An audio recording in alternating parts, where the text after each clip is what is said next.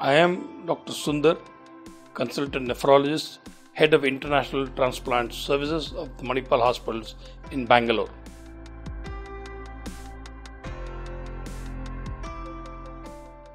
A patient who is going for transplant, normally before transplant they are on dialysis.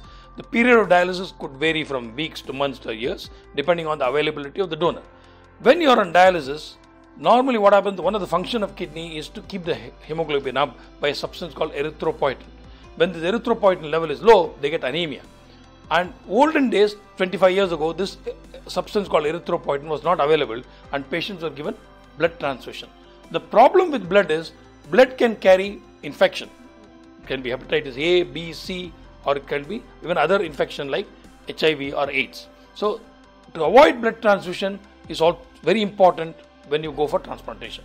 Other problem with blood is, when you give blood, the blood actually forms what is called as antibodies in the patient. These antibodies can damage the new transplant kidney. In fact, we suggest a person going for transplantation to avoid blood transfusions and avoid blood products to prevent what is called as sensitization.